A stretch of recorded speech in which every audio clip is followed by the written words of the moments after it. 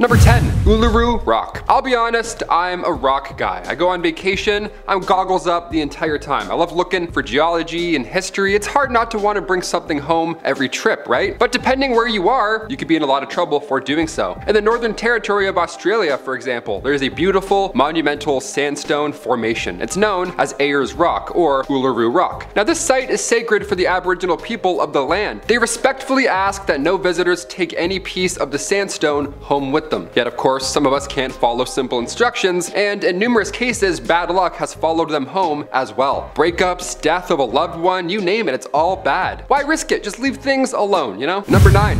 Robert the Evil Doll. A man named Rob Otto, he was given a doll that looked a lot like him. One of his servants who didn't like him made him this doll. This was clearly a voodoo doll, right? Obviously, this is an obvious trap. Neighbors would then hear Robert talking to this doll. Robert and Robert the podcast, I guess. I don't know, tune in. Now, after Robert's untimely death, the new owners of the house found that same doll. They found it in the attic, still there. That family was haunted afterwards by the same doll. They would hear threats coming from it at night, so now the doll is on display at a museum in Key West. No more threats, just glass cage forever. Number 8.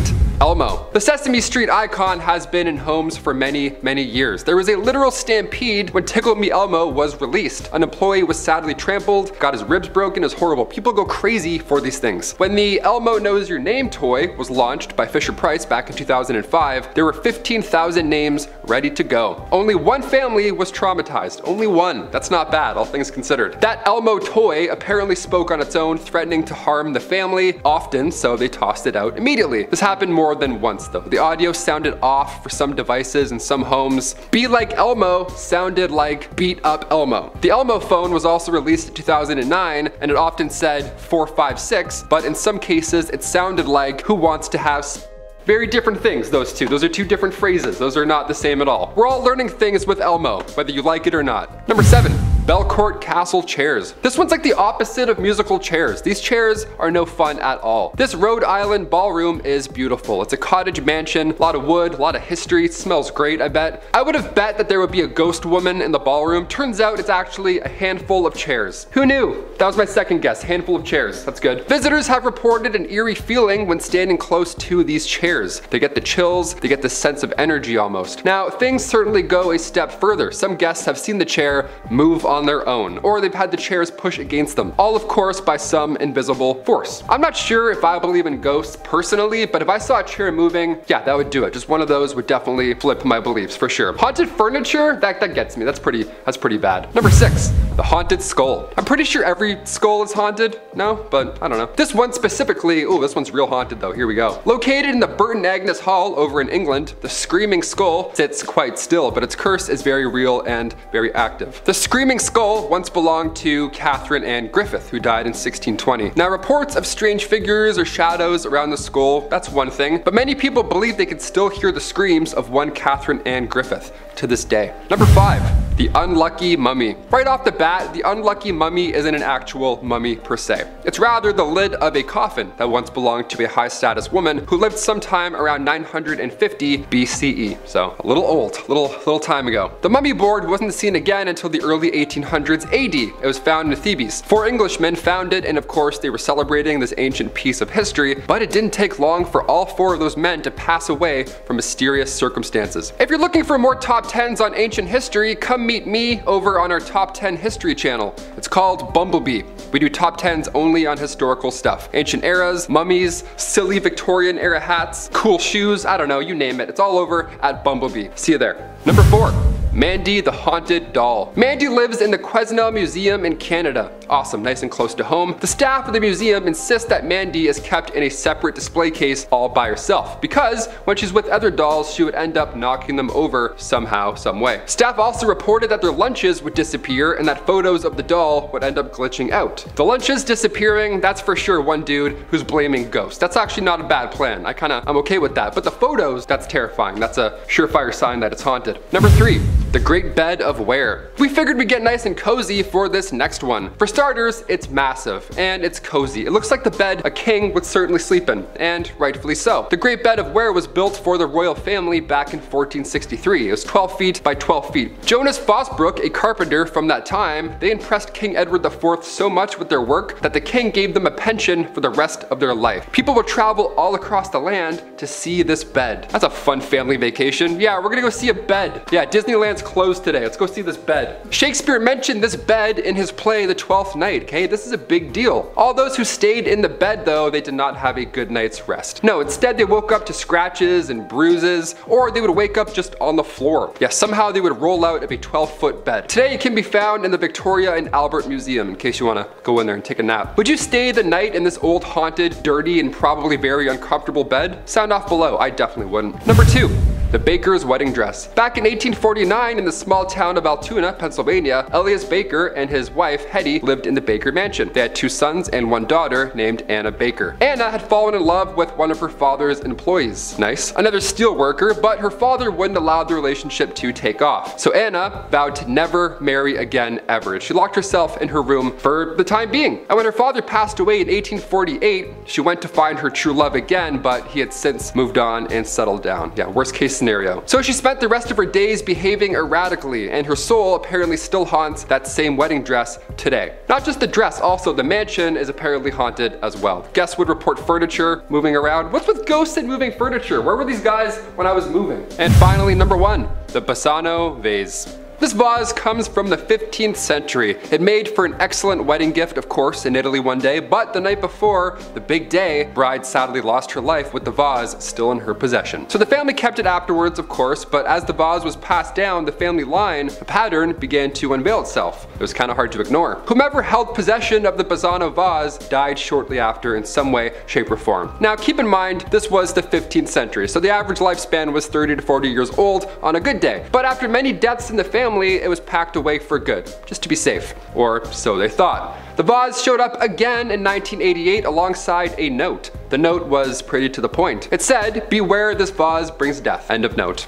Pretty simple, I like it. Whoever found it was probably like, huh, okay, and then continued on with it. And then it was auctioned for over $2,000 sans note. Weird, they left the note out of that, that's odd. The pharmacist who won the auction, well, you guessed it, passed away within months. Starting off this list at our number 10 spot, we have the crystal skulls. The ancient crystal skulls found in Mexico and Central America are a group of pre-Columbian artifacts that are believed to be over 1,000 years old. These skulls are made out of clear or milky quartz and are intricately carved to resemble human skulls. Despite being discovered in the 19th and 20th centuries, their true origin and purpose remains a mystery. According to legend, the crystal skulls were created by the Maya or the Aztecs and are said to possess magical powers that can heal or grant spiritual enlightenment to those who come in contact with them. Some people believe that the crystal skulls are extraterrestrial in origin and that they hold the key to unlocking the secrets of the universe. Many theories have been put forth over the years about the purpose and significance of the crystal skulls. Some researchers believe that they were used for religious or ceremonial purposes, while others speculate that they may have been used for divination, or even as tools for communication with otherworldly beings. Despite decades of research and study, the true origins and purpose of the crystal skulls remain shrouded in mystery. In our number 9 spot today, we have Linear A. Linear A is an undeciphered script used by the Minoan civilization between 1800 and 1450 BCE. The script was first discovered in 1900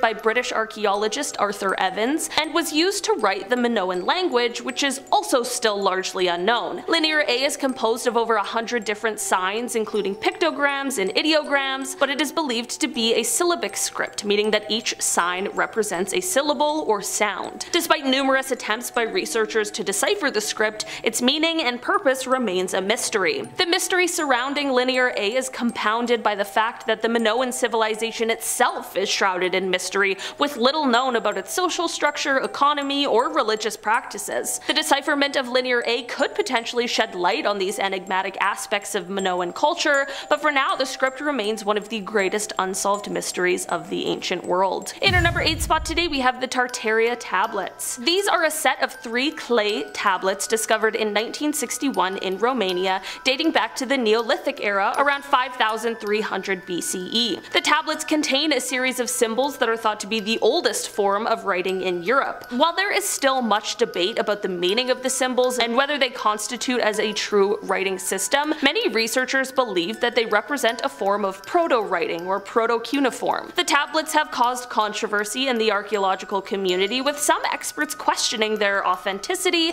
and others arguing that they represent a significant discovery that could change our understanding of early human communication. Despite their importance, the Tartaria tablets remain largely shrouded in mystery, and their true meaning and purpose may never be fully understood. In our number 7 spot today, we have the stone spheres from Costa Rica. These ancient stone balls found in Costa Rica are a collection of nearly perfect spherical stones ranging in size from a few centimeters to over 2 meters in diameter. These stone balls were created by the Dequise culture between 700 and 1530 CE, and they were discovered in southern Costa Rica in the 1930s. They have since become an archaeological mystery, with many unanswered questions about their origins, purpose, or how they were made. One of the biggest mysteries surrounding the stone balls is how they were created. The spheres are made of granite and other hard stones, and they were perfectly shaped without the use of any modern tools or technology. Some have suggested that they were made using some sort of unknown technique,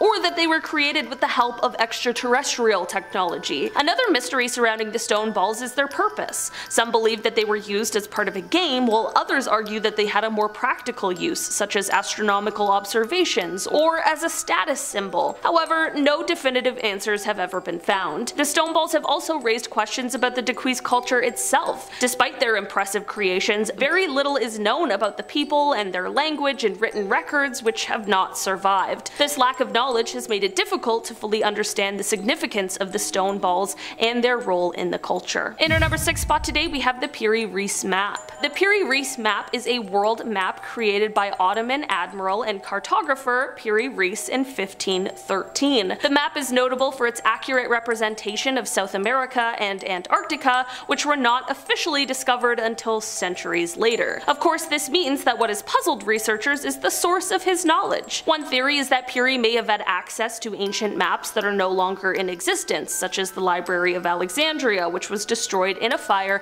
in the 1st century BCE. Others speculate that he may have had contact with extraterrestrial beings who provided him with advanced knowledge of geography and cartography. What makes the Piri-Reis map even more mysterious is the presence of features that are not visible in modern maps. For example, the map includes a land bridge between South America and Antarctica, which has been confirmed by modern satellite imagery. However, this land bridge was only discovered by modern science in the 20th century. Another mystery surrounding the Piri-Reis map is the presence of a series of markings and symbols that appear to depict astronomical and astrological data. Some researchers believe that these symbols may have been used for navigation or even to track the movement of the stars. Despite decades of research and study, the true source of Piri-Reis's knowledge and the purpose of the markings on the map remain a mystery, making it one of the most enigmatic ancient artifacts to this day. In our number 5 spot today, we have the Antikythera mechanism. The Antikythera mechanism is an ancient Greek artifact discovered in 1901 by a group of sponge divers off of the coast of the island of Antikythera. The device, which is believed to date back to the 2nd or 1st century BCE, is a very complex mechanism made up of gears and cogs,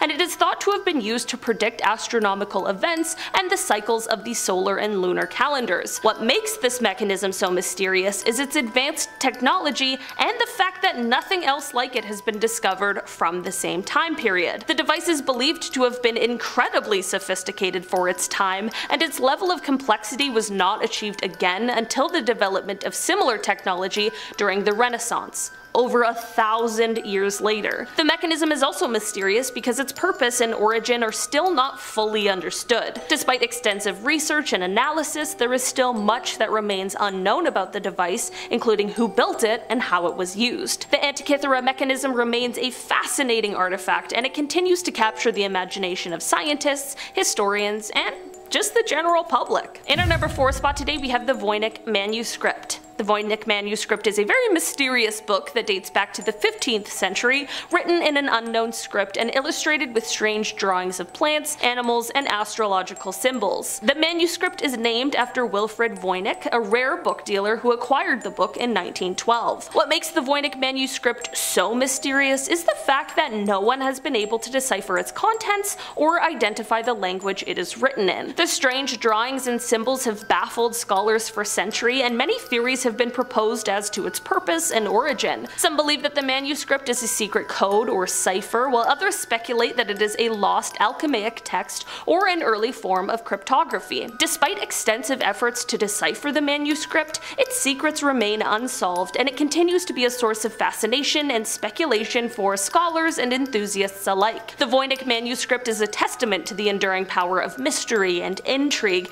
and it serves as a reminder of the vastness and complexity of human knowledge and understanding. Maybe this book that we have is holding on to some of the most important secrets that have just been lost to time. In our number 3 spot today, we have the works of old men. The works of old men are structures that were first observed from the air by a British pilot in 1927, and they are located near the Azraq Oasis in Jordan. There are hundreds of these wheel-like structures that are over 80 feet wide, some even as large as 200 feet. These huge structures have been dated back so far that they might just be the oldest man-made creations that we have ever found. While this is all amazing, we have absolutely no idea what they are or why they were created. The theories range from things like sun tracking to ceremonies to some sort of spiritual relevance, but we really just aren't sure. While things like this are incredible finds, and it's amazing that some of the first man-made things still exist on our Earth, it is insane how we have no idea what they are or how to use them,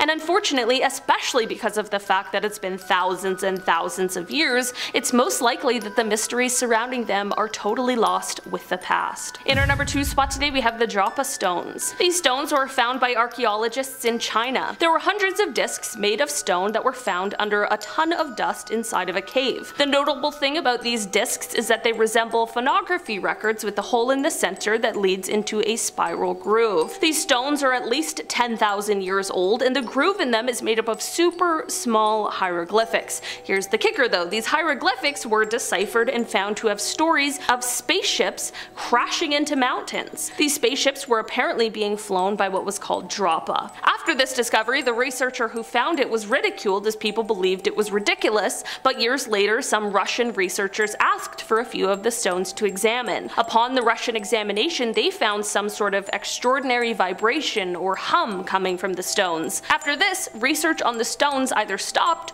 or has just been hidden from the public. Finally, in our number 1 spot today, we have the Indus Valley Script. This is an ancient writing system that was used by the Indus Valley Civilization, one of the earliest known civilizations in the world. The script is believed to have been in use from sometime around 2600 to 1900 BCE, and it is one of the few ancient scripts that has yet to be deciphered. The Indus Valley script consists of over 400 different symbols, which have been found on seals, pottery, and other artifacts from the civilization. Despite numerous attempts to decipher the script, researchers have been unable to identify the language or meaning behind the symbols. The mysterious nature of the Indus Valley script has led to much speculation about the civilization that created it. Some researchers believe that the symbols may have been used for religious or ritual purposes, while others suggest that they may have been used for trade or administration. Regardless of their purpose, the symbols remain a fascinating mystery of the ancient world, and their true meaning may never be fully understood. At number 10, we have a pit full of arms. I don't think anything nice was ever found at the bottom of a pit. No one has gone to the base of a pit and found a PlayStation 5 with The Last of Us 3. It's almost always death, and this pit was no different. Some archaeologists in France came across a super deep pit. Like if you fell in it, you would die 100% of the time. There's no way you're sticking that landing, not at all. So it makes sense at the bottom of this pit they found a bunch of skeletons from people who had been thrown into the pit. It was Death Pit, which is the name of the metal band I'm going to start after this video. Now the thing that was so shocking about the bodies that were thrown into this pit of despair is what happened to the bodies before they were thrown into the pit. All the people had their arms chopped off and their skulls bashed in. Like, you're already going to throw the people to their death. Why would you mutilate their bodies bodies before you chuck them in. The pit was literally layered. At the bottom layer was all arms and the top layer was all bodies that had their heads smashed in. Like some sort of sick cake. Who would do such a thing? Well, the bodies were dated back to 4000 BC, so their motivations were very unknown, but it was probably just because they were cavemen. At number 9 we have the black sarcophagus. This is my problem with archaeologists. They're always digging around finding things that maybe don't want to be found. Maybe something was buried 20 feet underground because it was never supposed to be opened ever again. Like the black sarcophagus. This thing was dug up in 2018 and right away people were saying that this thing was cursed. It got posted all over the internet and it spread around like a mid-tier meme. Like, you know, the kind of meme that lasts for like 2 or 3 weeks at best. Like when you look at it you just blow air out of your nose and then move on. Like that kind of meme. It wasn't great. Well, everyone said that this thing was going to rain fire from the sky if it was ever opened. I mean, and it does look like something pulled right out of a movie. And guess what the archaeologists did anyways? They opened it. Oh, this creepy box that might kill everyone? Let's just open it just in case. There might be a boat in there, who knows? Now, nothing can be connected directly to the sarcophagus, but remember how much people were complaining about 2019 and saying a bunch of bad stuff happened? Coincidence? I think not. At number 8 we have head on your chest. How do you want to die? This might be something you want to pick because it's the only thing in life that you can guarantee. I want to die on TV saying something cool, so my death quote gets turned into a meme like 100 times. It's like all over the internet. I want my death to be turned into like an Infinity War level meme, like a huge level meme. Also, side note, Thanos did nothing wrong. But I don't think that these guys got to pick their death. There were some weird bodies that were discovered in England. They were dated back to the 14th century. The weird thing about these bodies is that they were all buried laying flat with their heads propped up on their chest like they were holding a basketball, which means that someone was chopping off these dudes' heads before they sent them into the ground. Not the most fun way to die, but at least they got to keep their head. They didn't start kicking it around like a soccer ball or something. If I was one of the guys in charge, I would bury them, but I would switch their heads around so the person finding them would have to do a match game to match up the right heads. At number 7 we have puzzle time. Did you know that if you throw a person's body into a bog and it's cold enough, it will help preserve the body? Well, I didn't know this either until I started making this list. Well, there was a dude in Scotland who found some bodies that had been buried for hundreds of years, but it seemed like before they were buried, someone had been doing some bog therapy on them to keep them in a preserved state. This is slightly creepy, but let's kick it up a notch. There were 2 bodies found, a man and a woman. Both of their bodies were very strange. There were limbs and body parts that seemed to be too large for their frame, almost like it was some sort of mutation. Everyone was confused. Well, thanks to the magic of DNA, the people digging up these bodies were able to find out that this happened because someone had been taking different body parts from several dead bodies and assembling them to make some sort of creation. Very creepy. And some of the mismatched body parts were hundreds of years older than the others. How did someone find bodies that were hundreds of years old, and why did they try to attach them to other people's bodies? That's something we will never know. At number 6 we have the cheese. Usually people digging around in Egypt want to find a gold tomb that is filled with guys wrapped in toilet paper. But every now and again you find something a little more strange. A tomb in Egypt had a little snack inside waiting to be dug up. Why would this be on a list of scary things? Well, because the cheese was over 3,000 years old and was packed with some unknown bacteria. If someone was dumb enough to bite into this cheese, they could unleash a plague that could wipe out humanity as we know it. Death would sweep through the world and ravage every last man, woman, and child. There would be nowhere on earth that you would be able to be safe from the terrors of this bloody cheese. People would become cheese monsters, like all the creatures that walk around in The Last of Us, except they would smell like Parmesan. Well, either that or the dude would just get the worst diarrhea of his life, like poop water for like 8 weeks straight or something. Really, either is possible when you weigh it out. At number 5 we have Wolverine-ish. For this next one, it really depends on what part of the story you look at to whether or not this will be a nightmare to you. So in Italy, a body was found from someone who seemed to be from the 8th century. He was a pretty old dude, and this guy had his arm chopped off right above the elbow. Now that is the scary part, someone amputating part of your body. No one wants to have their arm chopped off at any joint. But in place of his missing forearm was a big knife. This guy had a stump, and then at the end of it was an engineered prosthetic that had a knife on it. He had a knife hand, which I think is cool as hell. This guy could be walking around in the year 800 punch stabbing people like a G. Punch stab, punch stab, punch stab, punch stab, punch stab. This guy's cool as hell. But I can understand why that would scare people, because you never want to be on the bad end of a guy punch stabbing you. At number 4 we have a gnawing sensation. The body of a Roman woman had a little surprise in her nether regions, and let me tell you, it's not a sexy one. Not everything below the belt gets hot. In fact, this was one of the most gross things that has ever been discovered, and I never want to come in contact with anything like this ever again. Well, this lady was found with a tumor in her pelvis. pelvis. What was crazy about it is that the tumor was caused by an infected egg inside of her womb. This would cause the egg to partially develop, and the tumor had teeth in it. Ugh. That sounds like something that should be pulled out of a horror movie. The living tumor that has come to take over your planet. You will all be slaves to this toothy monster. Because this lady happened to die before x-rays were even a concept, there's a good chance she had no idea what dental danger was inside her body.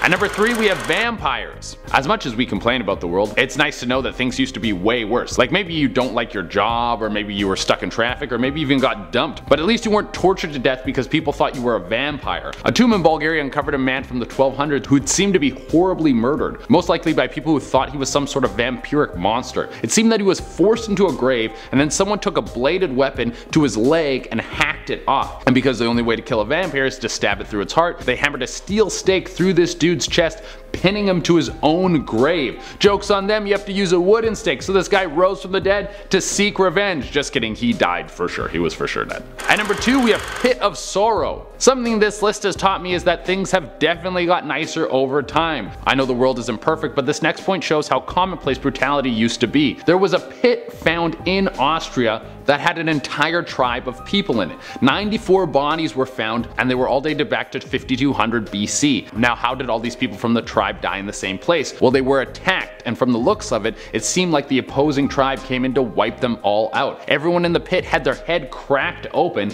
and then had their knees and legs snapped, and some of them had arrowheads lodged in their backs. The thing that sent this over the edge is that 27 of the 94 bodies were children. This tribe, the attacking tribe, made sure that everyone was dead except for women. There were only 2 female bodies found in the gravesite, so this most likely means that the women were all taken into slavery. Alright, for the number 1 spot we have some hidden tunnels that were dug up in Chavindihuantar in Peru. The tunnels zigzagged into all sorts of hidden rooms that could have been used as some sort of hiding place or escape route from invading tribes, but it seemed that the main thing that the tunnels were used for was sacrificing people in rituals. Several bodies were discovered that were dismembered in all sorts of strange ways. They would be strapped down to altars and then mutilated to death. Some of them had their heads chopped off, and others seemed to have their hearts pulled out of their chest while they were still alive. Imagine someone putting a bag over your head in the middle of the night and then dragging you to some horrible underground layer and then cutting your still beating heart out of your chest. That's one hell of a Friday night. Starting off this countdown, we have the chariot. A really cool artifact found in King Tut's tomb was his chariot. The chariot was found dismantled, but they ended up reconstructing it for display. Okay, first off, how did they build that ancient thing without any blueprints? That's talent right there, because I struggle building IKEA furniture even with blueprints. Now, what makes this artifact significant is that it's theorized that the chariot might have been King Tut's cause of death. King Tut was found with a fractured lower leg, shattered pelvis, and ribs. A new analysis shows that he was crushed on one side of his body, likely while on his knees. So some believe that he fell from his chariot in a horrific accident and died. If this is the case, then that thing is most certainly cursed. Moving on, at number 9 we have the meat mummy container. So apparently mummies get hungry on the way to the afterlife. As a result, they are often buried with food. The food is carefully preserved so that they can last a long time for their lengthy journey. This is done by preparing the meat for eating, then wrapping the meat in linen. So they basically mummify the meat. In King Tut's tomb, they found 48 containers of meat mummies.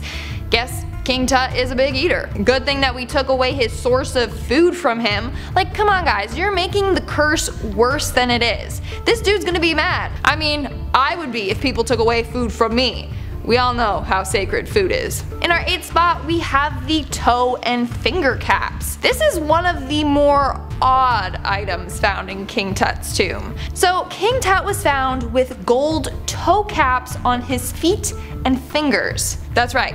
Just little golden covers for each individual toe and finger. These were placed on the divine after death so that their toes and fingers keep their shape. These were placed onto his body during mummification. It's also thought to protect the dead from magical dangers. Now, I'm hoping that they didn't remove these little caps from his body, but chances are they probably did. So if anything happens to his digits, boy, he's gonna be mad. Coming in at number 7, we have the woven gloves. Experts Experts believe that this next piece is one of the few items that was actually used by King Tut while he was alive. International Egyptologist Tariq El-Awadi said, and I quote, "Most of the objects found in the tomb are ceremonial or designed to be used by the pharaoh in the afterlife." But he believes that these gloves were probably worn by King Tut, either during the wintertime or when he was riding his royal chariot. That's pretty cool. I mean, the gloves don't look too stylish, but I think all of these ancient artifacts are so amazing. Moving on to number 6, we have the canopic jars. As part of their burial process, Egyptians would place the internal organs of the dead into 4 jars before mummification. One jar had King Tut's lungs, another had his stomach, another had his intestines, and one was for his liver. And apparently I say intestines wrong. That's how it is in Canada. Sorry. The jars were found inside of an alabaster chest. It was thought that King Tut needed these organs in the afterlife, which is why they were preserved. Not only that, but 4 goddesses protected them. But now these jars have been moved to the Egyptian Museum in Cairo, but his body is still in its original resting place. Great. So King Tut's body and his internal organs are kept separate. Bet he loves that. We are now at our 5th and halfway mark with the walking sticks. Among the countless artifacts Tut was buried with, a more interesting one would be his walking sticks. But he wasn't just buried with one walking stick. No, he was buried with 130 walking sticks. Why he needed that many is beyond me. So what we do know is that King Tut had a deformed left leg. People theorize that he had a rare bone disorder called Kohler's disease, and that's what caused this deformity. So it may just be that he needed a walking stick to get around. In fact, in tons of depictions he was drawn with this walking stick. Some think that it was just a royal staff. But with the newfound evidence of his foot, it's more likely that he needed them for mobility. And chances are, they're cursed. And they have been separated from King Tut's body, meaning he's stuck in the afterlife, probably hobbling around since we took away his sticks. Like, come on people, stop angering the king. Coming in at number 4, we have Anubis. Guarding the entrance of King Tut's tomb was a statue of a black jackal on top of a podium. This jackal is known as Anubis, the god of the afterlife. Anubis is said to protect the dead, guarding their spirits from trespassers. The jackal was 3 feet long, made of wood and plaster. This was then painted black, which is the symbolic color of Anubis.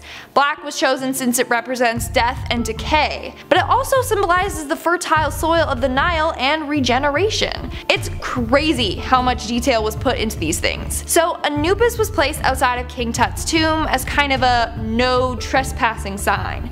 But we trespassed, so now it's cursed. I mean, it's said that Anubis punishes the mortals who ignore its warning and disturb the dead. In our 3rd spot, we have Tut's burial mask. Tut's burial mask, otherwise known as a death mask, was found in King Tut's coffin resting directly on the shoulders of his mummy. Okay, with a name like Death Mask, gotta be cursed. So these masks were made to resemble the person that it was placed on. It was done so that the spirits could recognize the body after death and help them to the underworld.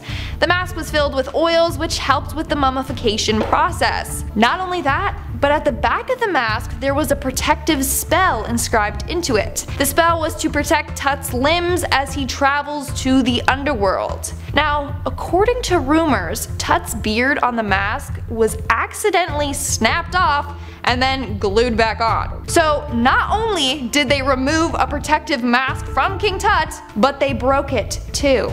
Yeah, King Tut is probably really upset about that. Let's hope this didn't interfere with him getting into the underworld. Coming in at number 2, we have King Tut.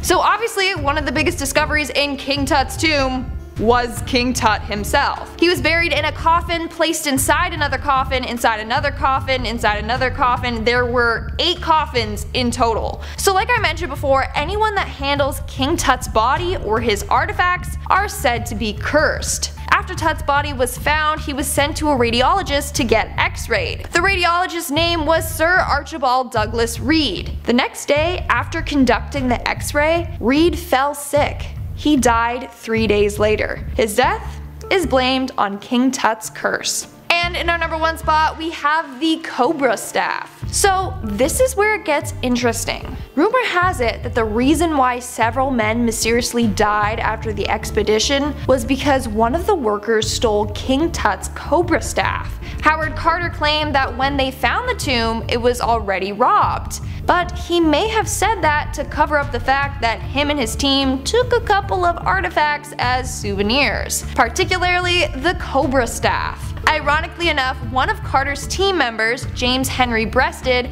returned home to find his pet canary eaten by a cobra, and the cobra was still occupying the cage. A cobra staff goes missing, and a cobra is found in his home. Coincidence? I think not. So what I learned from today's video is that King Tut has been separated from a lot of his artifacts. He is out there hungry, unable to walk, with broken fingers and toes, and without his protector or his organs. So yeah, chances are he's really pissed at us and is cursing us. Coming in number 10, we have the sarcophagus of Menkaure. The Great Pyramids house some of the most important people of their day. You have to imagine if thousands of people died to build a monument just to put a dead body in, then you'd have to be someone pretty important. I'll be lucky if my ashes get kept in a mayonnaise jar. But one of the pyramids of Giza was the sarcophagus of Menkaure. This was found by British explorer Howard Weiss. This should be no surprise, this was back in the 1800s, and we all know how much the English loved to come through and take everything. One of the craziest things about Weiss's excavation of the pyramids was the fact that he used explosives to blast his way inside. This dude clearly had a ton of respect for the architecture. Eventually, this guy's demolition style of getting into a pyramid got him what he wanted. He was face to face with the sarcophagus of Menkaure. He hauled this thing out and then he slapped it on a boat to send it back to England. Well, on the way back, the boat sank, and since then, the treasure has been lost to man. Coming in at number 9, we have the menorah of the Second Temple. The English weren't the only ones who would go around taking cool stuff from cool places. I mean, let's be honest. If we go back in time far enough, we will find that every group of people took things from everywhere. Well, the Romans thought that they would take a trip down to Jerusalem to steal the menorah of the Second Temple. They didn't destroy it, but they brought it back to the Temple of Peace. That is a very strange thing to call a place where you keep a bunch of stolen artifacts from foreign places. Like, oh, this is the Temple of Peace? How did you get that menorah? Ruthless bloodshed? Yeah, that seems nice. Well, the Temple of Peace was eventually burnt to the ground, and it's unknown if the menorah of the Second Temple survived this. Really, there's two options here. Either it was destroyed along with the temple, or it was taken to Carthage by a group of people called the Vandals. And guys, remember to hit that like button because it really helps us out. Coming in at number 8, we have the Barber Dimes. Now, the first thing that comes to mind when I say the Barber Dimes is me walking out with a fresh haircut. You know what I'm saying?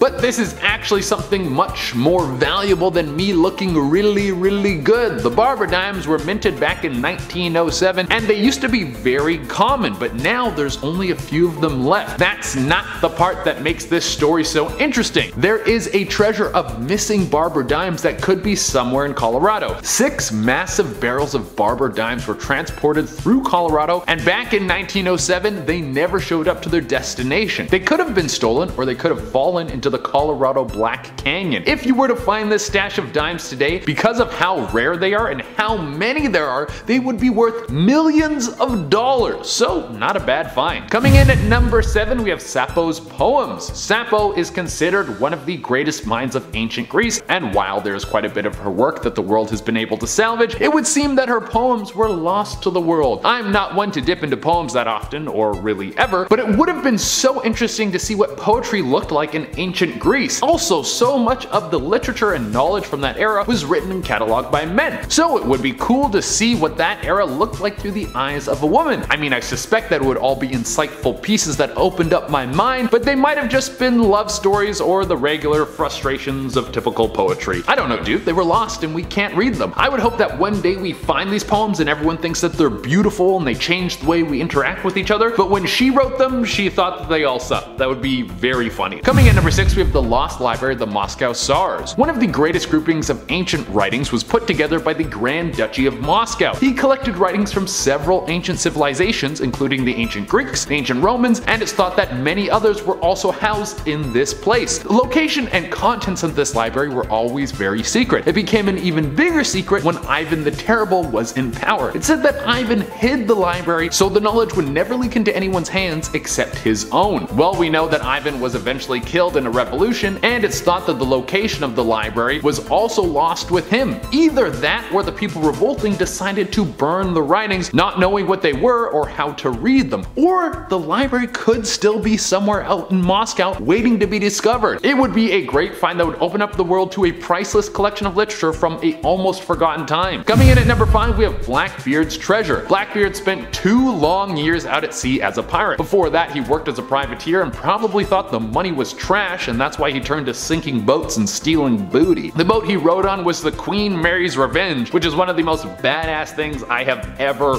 heard. But eventually, the law caught up with him and his head was chopped off. But this dude was a little rascal. Before he died, he let everyone know that he had a massive treasure buried somewhere, but he didn't tell anyone where it was. Now, this might have been a pirate's bluff. Something to send out to the world so he would never be forgotten and send a bunch of hopeful men out to sea looking for something that wasn't there. Or maybe he was telling the truth and there's a multi-million-dollar prize hidden away somewhere. Coming in at number 4, we have the Bayeux Tapestry's final panels. Recording history before the printing press was hard. You had to either write everything down by hand or make a super long tapestry like this one. There's no recording it on your phone and then uploading it into the cloud where it will live forever in a file that no one will ever look at. The Bayeux Tapestries was created when William the Conqueror smashed through England and reshaped Europe forever. People think it took years to make, but the last chunk is missing, so there's no conclusion to the story. To this day, no one knows where these final panels are. That would be like if thousands of years from now, someone dug up the entire Marvel Cinematic Universe and everything was there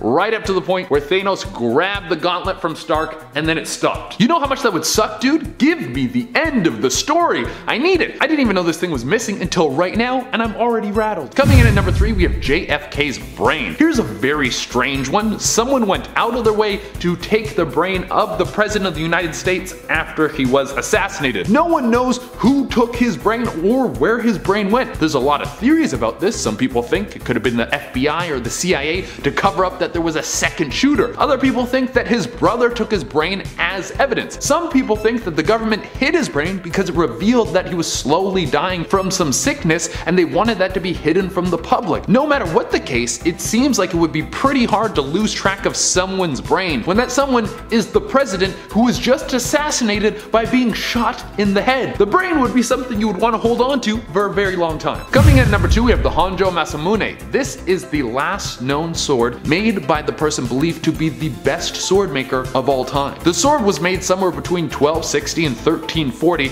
and passed down from generation to generation. It probably would have outlasted all of us because the craftsmanship is so exquisite, but after World War II there was an order from the Allies to take all weapons from Japanese people in Japan. This stretched to even historical weapons. Once it passed hands from its last owner to the Allied forces, its location was lost to man. The sword might have been thrown in the ocean, it might have been melted down, it might have been stolen and now is kept somewhere safe. But if you are the greatest sword maker in Japan, then that would put you in the running for the greatest sword maker in the world who has ever made swords ever. So this weapon that now is lost could be the greatest remaining sword on the planet. And coming into the number 1 spot, we have Genghis Khan's grave. Probably one of the most ruthless conquerors of all time, this dude had the largest empire in history. The Mongolians are the only people to beat Russia in a land war in the winter. He spread his seed so much that 1% of the planet has his DNA, and he killed so many people that it actually lowered the temperature of the planet. And if we look back to where he came from, he basically was living in a village of tents. You want to talk about started from the bottom, now you're here? This guy did it bigger than anyone, and to cap all of this off. After he was done, he didn't want to be remembered. He didn't want anyone to pray to him or fear him or use him as a force to control other people. He wouldn't let anyone paint a picture of him when he was alive, so anything we see of him was made after he died. So all these images could be highly inaccurate, and he also hid the location of his grave. Genghis Khan requested that he be buried at an unmarked grave in the heart of the Burkan Khaldan Mountains. Then everyone who was part of the burial was killed so no one would know the location, and it's rumored that horses were released up the hills so no one could follow tracks. Obviously this guy caused more death than anyone else, but this is still something crazy. Starting off in our number 10 spot, we have a tiny, creepy hand. This small, lifelike bronze hand was found at the Roman fort of Vindolanda, which is near Hadrian's Wall in England.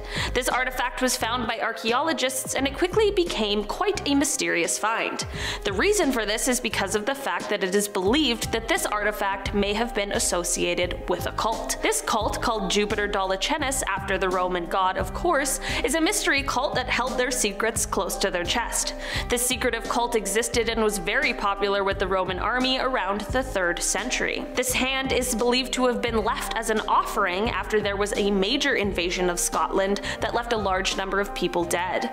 Little more about this bronze statue is known, and that just might make it even creepier. In our number 9 spot today, we have vampire remains. A few years ago in Poland, during a dig, researchers uncovered some skeletal remains that date back to the 14th century, and if this find wasn't already gruesome enough, they quickly figured out this wasn't where the story ended. These skeletons appeared to have posthumous injuries inflicted onto them. Wondering why? Someone's fear of vampires is probably to blame. The skeletons had been decapitated and punctured at the spine, which is extremely gruesome, and then the severed heads were wedged between heavy stones. This is what the lore at the time suggested was the appropriate actions for those who might be vampires in order to prevent them from rising from the dead again. As it turns out, as many of us now know, unfortunately many of these people who were said to be supernatural or evil were probably just suffering from diseases of life. According to researchers, during this time period, people who were suffering from things like kyphosis or perhaps cholera were often thought of as being vampires or witches. In our number 8 spot today, we have Jerry Bibb Balasag's gravestone. This tombstone goes hand in hand with an absolutely insane story of Jerry's life. The story of it is that Jerry, who was a professional wrestler, ended up vanishing after getting in trouble with the law. He was wanted for charges of fraud, and while no one knew his whereabouts for 6 months, when his mother picked up a magazine one day which featured the victims of the horrible cultist Jonestown massacre, she sadly saw her son's picture alongside all of the others. This led to there being a tombstone, of course made for Jerry, although his body would have already been buried in California. So this all happened in 1978, but let's flash forward to 1990. In that year, a man named Ricky A. Weta was arrested for attempting to take someone's life. He was fingerprinted upon his arrest, and who would have thought Ricky turned out to be none other than the presumed dead Jerry. The whole story was of course national news because how could this have possibly happened? In the end, Jerry was caught and brought to justice, but here's the thing, the tombstone. It's a reminder of the Jonestown massacre. In our number 7 spot today, we have the Vampire of Dusseldorf. If you've ever been to a Ripley's Believe It or Not museum, you know those places are stocked full of the weird and wonderful, and this item is absolutely no different. This Wisconsin museum holds the skull from the severed head of the Vampire of Dusseldorf, Peter Carton. Who is Peter? Well, this vampire man was actually a German serial killer from the 1930s. This man committed some incredibly atrocious acts for which he was tried and convicted. He ended up being found guilty for the killing of 9 people as well as attempting to take the lives of 7 more.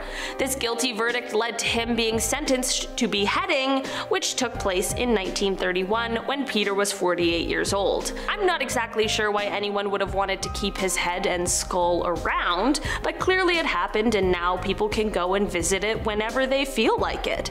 This might be one museum I might stay away from, to be perfectly honest. I've learned about way too many cursed items here and don't want to mess around with this one. In our number 6 spot today, we have this Viking sword. sword. Archaeologists found a Viking sword called Ulfberg that they were able to date somewhere from 800 to 1000 AD, but upon further research they were absolutely astounded at what they found. This sword was made with a level of sophistication that wasn't seen until at least 800 years later. The carbon content of the sword is 3 times higher than other swords of the time, and due to the impurities that were removed, the iron ore would have needed to be heated to at least 3000 degrees Fahrenheit. This sword was so hard to believe to researchers that a blacksmith named Richard Furrer made a sword similar to this one and used technology that would have been available at the time of its making. He said that the process was the most complicated thing he had ever made, and he even ended up using methods that weren't known to be used at the time. This is all super cool and stuff, but it has me wondering what this sword was used for and what dark parts of history it holds. In our number 5 spot today we have shackled skeletons. On an archaeological dig in 2016, researchers uncovered a scary sight. Buried in the grounds in Athens, Greece were at least 80 skeletons, all arranged in neat rows, all with iron shackles on their wrists. Stella Chrysolaki, who is the head of the excavation site, said, quote, "They're all tied at the hands with handcuffs and most of them are very, very young and in a very good state of health when they were executed." This definitely adds a little bit of horror to this already gruesome scene. Apparently the method of burial suggests that whoever these skeletons belonged to weren't just the average run-of-the-mill lawbreakers, and they may have been in trouble for some more serious crimes. It is believed that these skeletons might be the supporters of a man named Cylon. In 632 BC, Cylon, who was a former athlete, led an attempted coup in Athens. Of course, since I just called it attempted, it didn't work out, but apparently he then fled the city unharmed. Since he couldn't be punished for his crimes, that only leaves these souls who were just finally uncovered a few years ago. I know these are people who once lived and not artifacts, but I had to put them on this list today because this discovery and story are just something we have to be talking about. In our number 4 spot today we have the Skirrid Inn Beam. The Skirrid Inn in Wales, upon first glance, just looks like a great place to enjoy some classic pub fare, maybe some fish and chips and a nice ale, but the history it holds tells a very different story because this used to be a place for public hangings. Seems like a weird spot for a pub now, doesn't it? The upper part of the inn used to be the courthouse where people were tried and convicted, and then if the case was made, they were executed on site. It is estimated that around 180 hangings took place right in that spot. They even made the weird decision to keep the original hanging beam up, and the grooves of where the rope wore into the wood can still be seen even to this day. Also, the inn has chosen to keep the original cells where the prisoners were kept just to add the maximum amount of creepiness to the entire place. It's probably haunted as well. This beam serves as a reminder of a different time, I guess, but if we're being totally honest, have things really changed all that much? In our number 3 spot today we have these sacrificial offerings. In 2018, researchers sent some remote operated robots beneath the ground in Peru at Chavín de Huántar. These robots stumbled on more than anyone ever imagined when they found a network of 35 interlocked underground tunnels dating back 3,000 years.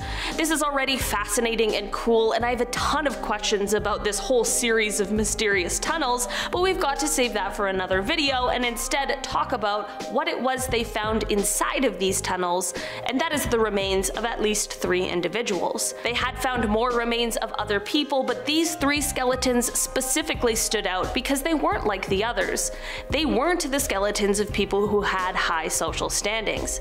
These remains they found were from people who were actually sacrificed in rituals. They were able to determine this because of the fact that these bodies were found face down under piles of rocks, which is of course not how people of a high social standing would have been buried at the time. This discovery certainly is a reminder of different times on Earth. In our number 2 spot today we have an executioner axe. In a Swedish museum there is an axe that dates back to between 1770 and 1866. This axe isn't just any old axe, however, as it once belonged to an executioner who used it on 88 people. Execution by axe, as you can imagine, was a lot more difficult in reality than movies make it seem, so these axes axes were specially designed. Rather than being a finely tuned piece of weaponry, these axes were simply designed to crush their way through flesh and vertebrae. I'll save you any more horrible descriptions and just say that the executioner didn't have an easy job for a variety of reasons, and it certainly was a job that required them to stay in great shape. Like I mentioned with the scurried-in beam, it's definitely good that things have changed since the days of public beheadings for capital punishment, but sometimes things don't really even seem all that different. In our number 1 spot today, we have the Tower of Skulls. There's a city in Serbia that has an interesting tourist attraction. This tower dates back to a time when Serbia was still under Ottoman control in 1809. The first Serbian uprising was not going well, but the leader of the rebels, Stephen Sindelic, was determined to do something to change that. During the final stand at Cigar Hill, Stephen fired a round into a keg of gunpowder, which was inside of a fully stocked armory. You can only guess what this did. Of course, it caused a massive explosion that killed not only him and his men, but also all of the Turkish soldiers who were storming the trenches. In order to get their revenge on this move that Stephen made, the Turks then collected all of the rebels' bodies and removed their heads. They took the bodies of 952 rebels and sent them to Constantinople as trophies. And what did they do with the heads?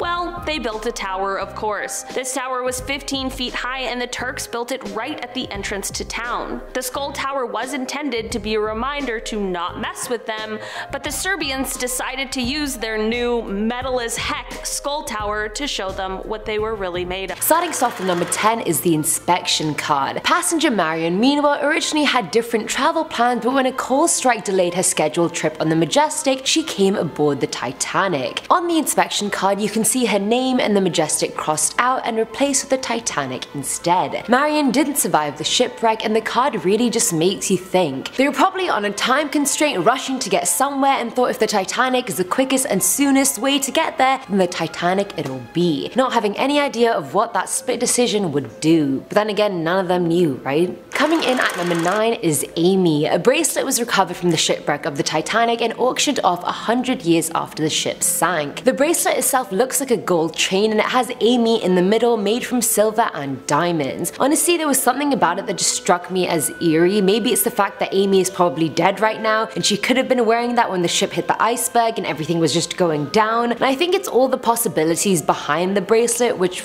is what makes it scary. Was she sliding to the other side of the ship and the bracelet got caught on something and came off? Was it part of her luggage that went down with the ship? We'll never know. Maybe it didn't even belong to an Amy. Maybe a man had gotten it for his wife or girlfriend and was gonna give it to her when the ship docked. We'll just never know. At number 8 we have the plan. This was the blueprint of the Titanic drawn by the Naval Architects Department at White Star Line, which was the company that owned the Titanic. Sold for 308,000 euros at an auction, the plan is actually one of the most important pieces of memorabilia we have because it was heavily used for investigation after the disaster to see if the ship itself had any role to play in the crash. Were there any faulty areas, any super vulnerable spots that perhaps they missed in planning, etc. Witnesses and survivors of the crash were shown the plan so they could point out where exactly the ship hit the iceberg, and those points are still marked onto the plan. The drawing itself is an actual marvel. It's a whopping 9.2 meters long, which surprised me initially, but given how big the Starliner was herself, it just doesn't surprise me at all. Filling our number 7 slot is the trunk. There are many stories explaining why Howard Irwin never boarded the Titanic when he was meant to. One story was that because he was a heavy gambler, he was beaten up and kidnapped and forced to work on a ship going to the Middle East. That's some Jason Bourne ting right there. He was supposed to go to New York with his friend Henry Sutor, and so when Henry got on the ship on April 10th, he brought Howard's trunk with him, expecting to meet him later on, and of course he never did. They recovered Howard's trunk from the shipwreck, and he's obviously still alive, hopefully back home and not still working on a ship somewhere, but his friend Henry didn't survive. Now at number 6 are the keys. They actually did a really good job of conserving these keys. I thought they'd be rusty and old and water damaged, but they look like they're in tip-top shape. This specific set was used by Titanic crewman Samuel Hemming,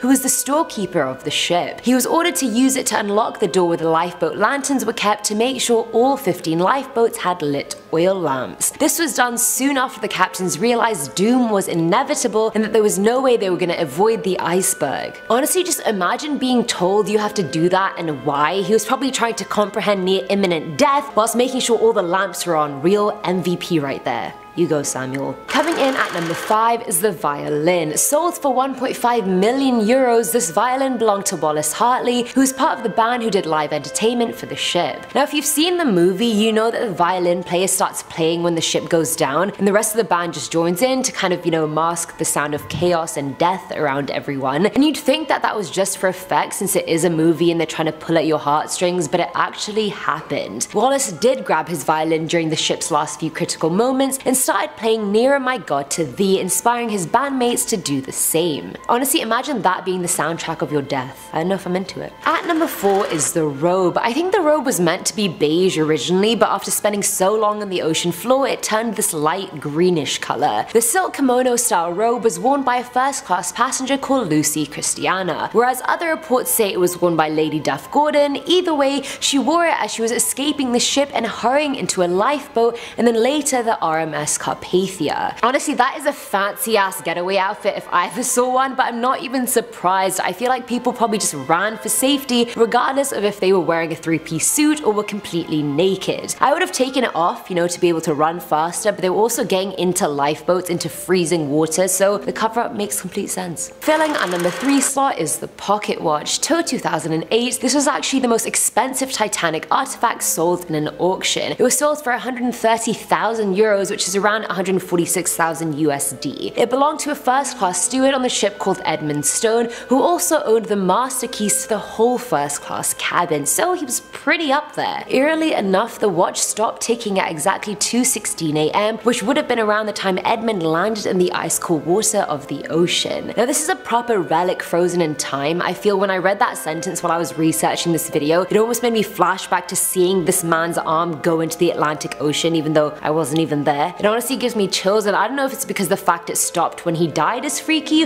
or I'm just imagining this cold water all over me. Let me know. Actually, you can't.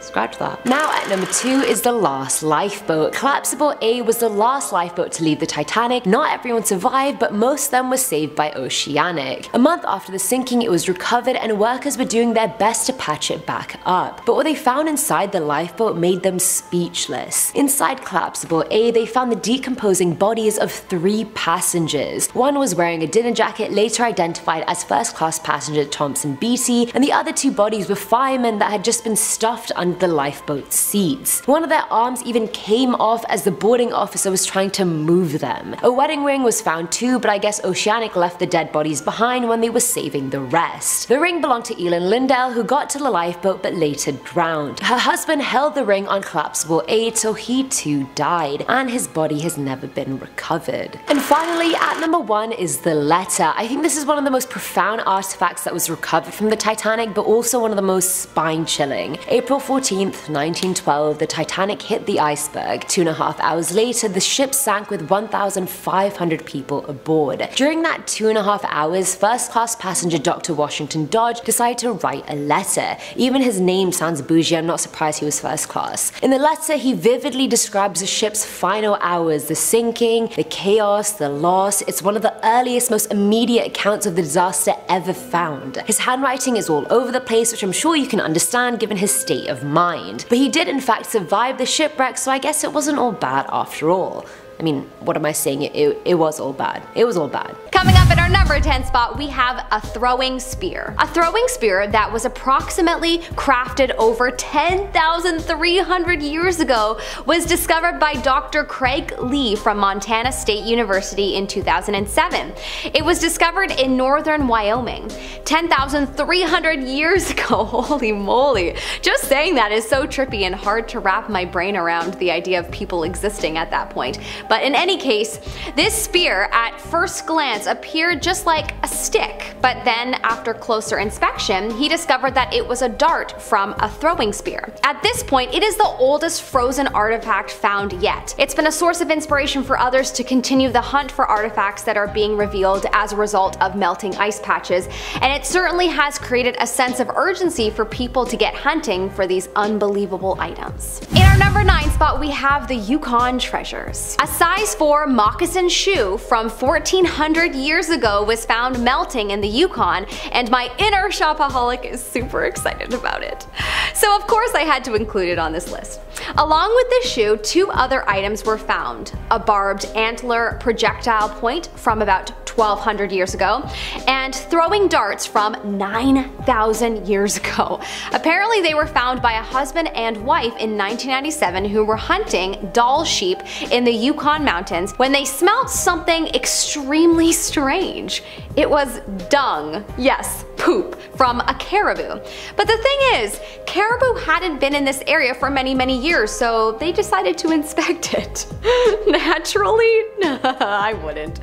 Anyways, I guess they discovered that the poop was from thousands of years ago that had frozen into ice, and close behind it were these artifacts that had melted along with it. Pretty wild. In our number 8 spot, we have animal hair rope. While out exploring the mountaintops of Western Mongolia, archaeologist and researcher Isaac Hart of the University of Utah discovered something quite interesting that he felt would truly help with discovering more about the Mongolia people in ancient times. They discovered a finely woven piece of animal hair rope. This rope was first thought to have been dropped in the ice recently. However, after scientists performed some radiocarbon tests on it to see how old it was proven to be more than 1,500 years old. Wow, that's some old rope. In our number 7 spot, we have horn curls. On this same trip, looking for more artifacts, Isaac Hart found some Argali sheep skulls and horn curls from 1,500 years ago, which were stacked in a pile by ancient hunters,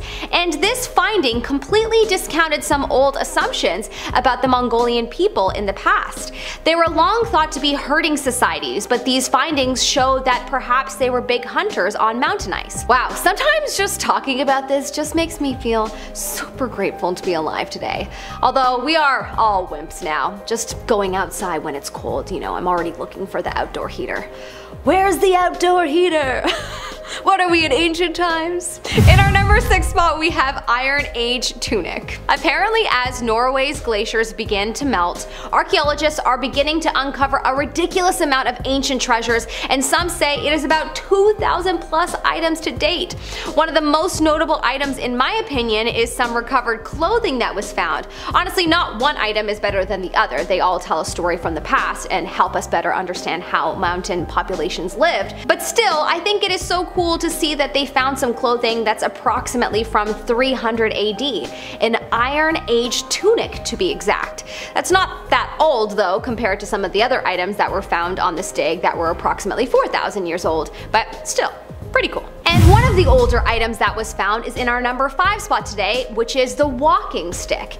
Now this item also is not as old as some of the throwing darts that were found, but it's so unique and cool that I had to put it on the list. It's not just any old walking stick. It's a walking stick with runic inscription. Whoa, so cool. I actually have rocks with ruins on them at home that I bought from like a new agey store, and I love to look at them.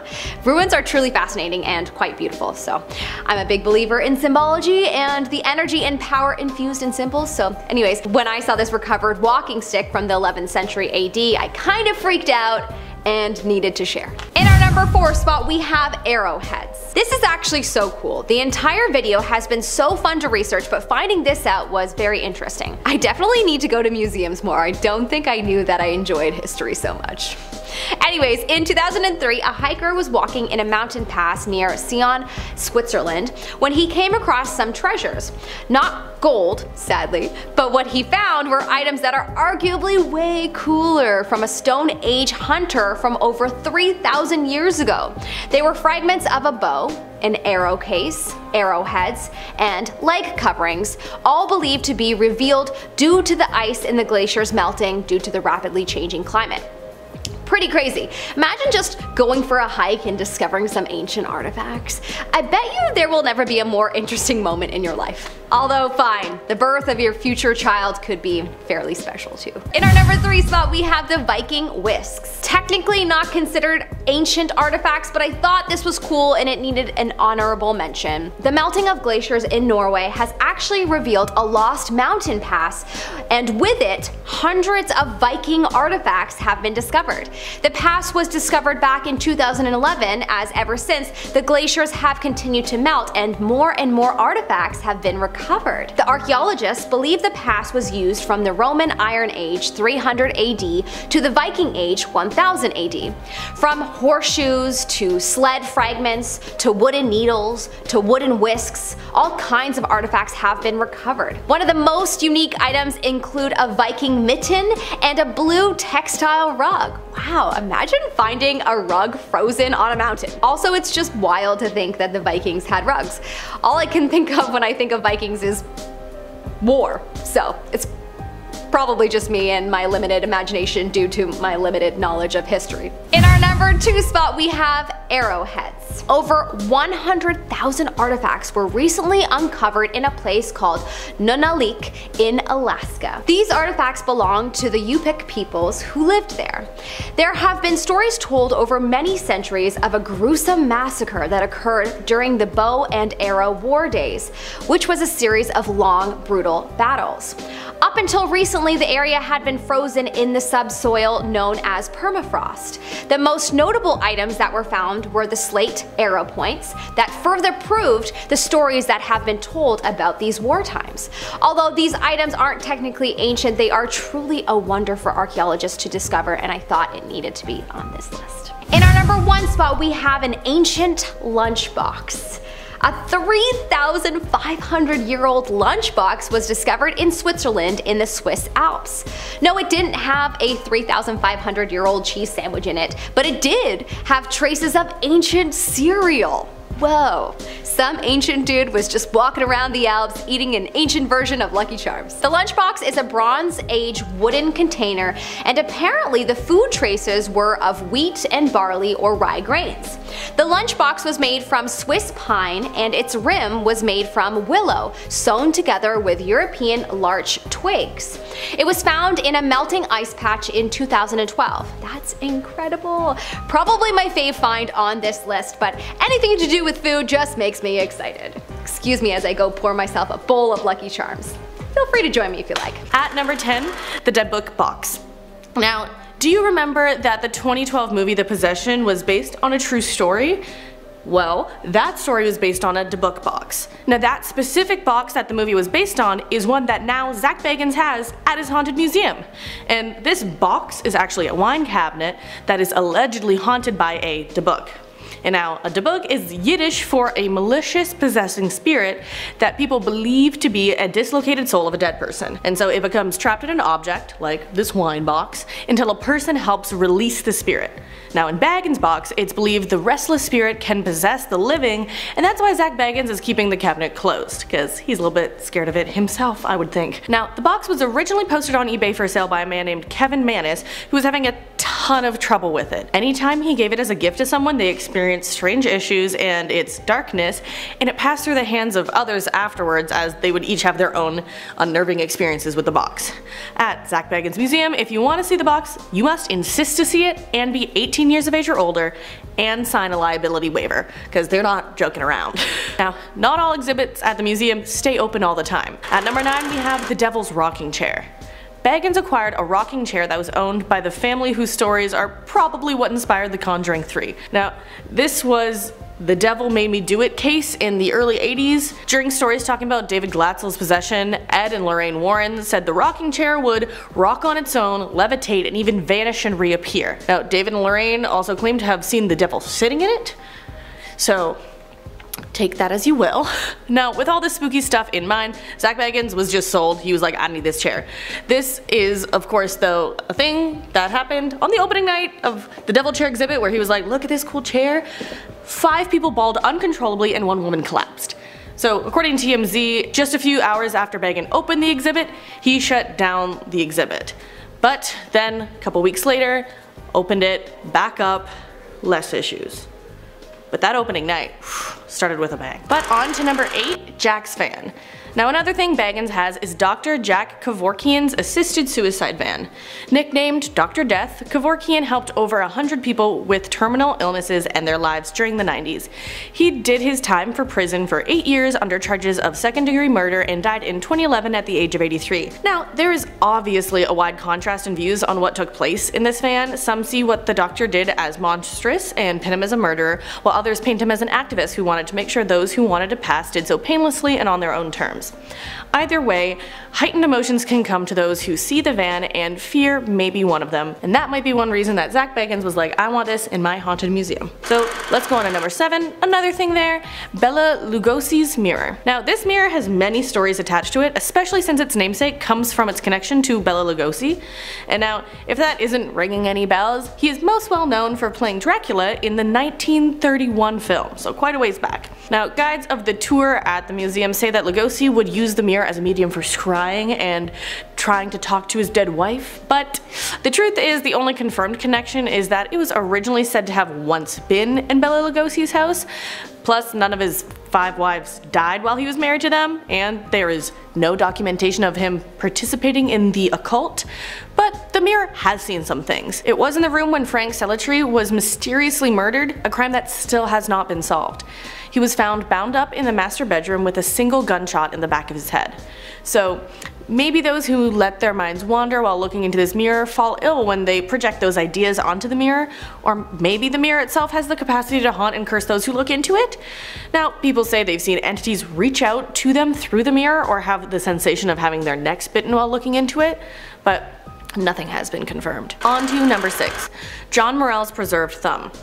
And now, I don't know exactly what Zach Bagans is saying about this thumb, but it's not John Morell's. Now, he's probably basing his information off an incredulous book written by Virgil Stewart, and the backstory is, John Morell in this book is said to be an occult leader and the head of the mystic clan that's purpose was to steal slaves to plan an overthrowing of authority. But this book was written by Virgil Stewart, who wrote it in an attempt to get more clout after capturing John Morell, who was likely just a horse thief and a slave stealer. Now, Stewart just kind of blew the situation completely out of proportion to try to get more street cred, so while the thumb is real and a real thumb, it's not Morell's, who probably died in prison and was buried with all of his thumbs on him. And now, that's not to say what it stands for isn't scary. People in Mississippi read the book and believed in it, believed in what Stewart was saying. In Tennessee, they knew the truth because they knew Stewart and he was just fabricating things, but in Mississippi, ooh, Nelly, they were suspicious of one another so much. The summer of 1835, people in Mississippi were killing one another and their innocent slaves on the off chance any of them was part of this mystic clan, which is a clan that didn't exist. So now you know the harm in falsifying stories, you can see how this little thumb is a creepy bugger and a symbolism of something bigger than it is. So, worth it in a way to have at the museum. Now, another scary thing at number 5, a cauldron previously owned by Ed Gein. Zach Bagans bought this cauldron at an auction and apparently it was found in a shed on the Old Gein property. And if you need a refresher on who Old Gein was, he was a grave robber and murderer that would experiment on human bodies, making masks of human skin to wear around the house and use skulls as soup bowls. So no, I'm not kidding. This was his cauldron and okay, what's the big deal, right? It's a cauldron. Well, it turns out, according to the person who auctioned off this item, Ed Gein stored body parts and blood in this cauldron in his shed. Now, obviously as a collector of the horrendous and haunting, Bagans decided he needed it and now it's on display. Now one thing is for sure, that cauldron would make some killer soup. At number 4, Charles Manson's portraits. Another thing in this haunted museum is a portrait of Charles Manson. And now the portrait isn't just haunting due to it being of a mass murderer and cult leader. No, it's haunting because when you look into the eyes of this image, you are looking at Charles Manson. Well, in a way, you're looking at his ashes. The artist of the portrait, Ryan Almighty, used parts of Charles Manson's ashes for the eyes of this piece. And even wilder, Almighty achieved the reddish-brown hues of the piece by using his own blood as the pigment. So this piece really is a little piece of the artist and his muse. Creepy. Now, let's go to number 3, Demon House Staircase. So you may think a staircase doesn't have much inherent scary ideas attached to it, and you're not wrong, but this staircase was a part of a whirlwind scary experience. Latoya Ammons and her 3 children allegedly underwent demonic possession in the house the stairs originated from. While living there while renting, Ammons and her children experienced possession and terrifying experiences like walking up walls, floating over a bed, and feeling choked. So, very haunting experiences. And all this escalated to the point that the Catholic Church backed up a priest who performed 3 exorcisms on Ammons. And then the family relocated for their own safety with the help of Department of Child Services, and Zach Bagans then bought the house. He was interested with the reported demonic possessions and stories and explored the house until he demolished it, thinking, better done with it. He only kept a staircase and a little bit of carpet that's sealed off in a room in his museum that's voluntary for visitors to see, and even voluntary for staff to see because of the entities associated with it. Which is very nice for the staff members. It's like, it's so spooky. It's okay, you don't have to see it. I appreciate that. But now on to number 2, a Chris Farley Polaroid. At Zak Bagans' Haunted Museum, he has this celebrity deaths room, which first of all, I think it's really weird for people to fixate on the death of someone they don't know, and I think this item I'm going to talk about is disrespectful. In the celebrity death room, there is a Polaroid of Chris Farley after his overdose that killed him. It was acquired from a police officer that was at the scene. Since I cannot and will not show that photo, just know that it was a photo of his dead body after a drug overdose that visitors have described as sickening, disgusting, shocking, and horrifying. Now, using the image of a dead person, a real person, as a gimmick is in poor taste and shows a lack of empathy on Bagans' behalf, and that scares me, so that's included on this list. On to number 1, Peggy the doll in Peggy's room. Now this one has a past. Let's talk about this doll before it got to the museum. Peggy was sent to a British paranormal investigator named Jane Harris after Peggy's previous owner was having some nightmares where the doll would haunt her dreams. That owner would wake up hot and shaken with fevers and hallucinations, and even her local priest couldn't help her out. She eventually figured it was because of Peggy the doll and sent her off to Harris. Once Jane Harris and her team had the doll, they tried to figure out what was up, and they say that Peggy is possessed by the spirit of a woman from London, born in 1946 and died of some sort of chest condition, which is very specific. Wow. Yes, that's the history, but how does Peggy haunt? Well, apparently through dreams, pushing people away from entering her room in the haunted museum, or even light bulbs going out when people mention Peggy's name. Now, people are warned not to look her in the eye because they could feel chest pains, nausea to the point of vomiting, or really bad headaches. And now this could be the spirit within the doll circumventing some of her own pain, or many coincidences lined up together. But either way, many say the scariest thing they saw on their trip to Zak Bagans' Haunted Museum was Peggy. Starting off this list in our number 10 spot, we have Ed Gein's cauldron. Ed Gein's cauldron is a cast iron pot that was found on the property of the infamous serial killer Ed Gein. Gein was known for his gruesome crimes in the 1950s, and when police searched his property, they discovered not only the remains of his victims, but also various macabre artifacts made from human bones and skin. Among these items was the cauldron, which Gein allegedly used to hold body parts during his gruesome acts. After Gein's arrest, the cauldron was kept as evidence for several years before being returned to his family. However, it is said that the cauldron is cursed and has brought misfortune to anyone who has possessed it. According to legend, a man who bought the cauldron in the 1960s met a very quick and horrible demise shortly afterward, and another owner reportedly suffered from a series of tragic accidents. Today, the cauldron's whereabouts are unknown, and it remains a mysterious and haunting artifact associated with one of America's most notorious criminals. In our number 9 spot today, we have John Murrell's thumb. John Murrell's thumb is a small, shriveled digit that is believed to have belonged to John Murrell, a notorious American criminal who lived during the 19th century. The digit is said to possess a powerful curse and is associated with various tales of hauntings and misfortune. One of the most popular legends surrounding the thumb is that it is cursed to bring bad luck to anyone who possesses it. According to the legend, the thumb was cut off from Murrell's body after his execution and passed down through a series of owners who all experienced misfortune and tragedy. It is said that the thumb would cause accidents, sickness, and even death to those who kept it in their possession. Another tale tells of a man who came into possession of the thumb and began experiencing strange occurrences, such as objects moving on their own and eerie whispers in the night. The man eventually became so terrified that he buried the thumb in a field, but it is said that the haunting continued even afterwards. Despite its ominous reputation, John Murrell's thumb has been sought after by collectors and paranormal enthusiasts over the years. Some even believe that the thumb possesses a sort of supernatural power that can be harnessed for personal gain. However, most people are content to leave the thumb where it belongs and avoid any potential consequences of disturbing its resting place. In our number 8 spot today, we have Old Nick.